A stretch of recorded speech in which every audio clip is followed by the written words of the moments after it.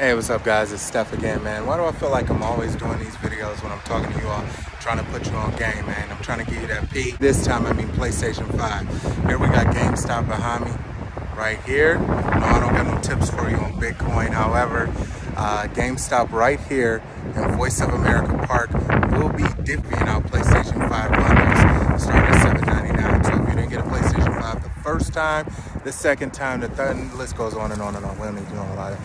Go ahead and come up here to this GameStop. I'll put the list or the address in the description below. It'll be this Saturday, April 2nd. Come up to GameStop. Come go ahead and get you one of the PlayStation 5 bundles, man. You missed out last time.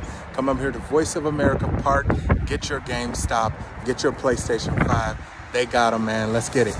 To the next video, man. See, look at that. To the next video, man. It's been Steph. Let's get it.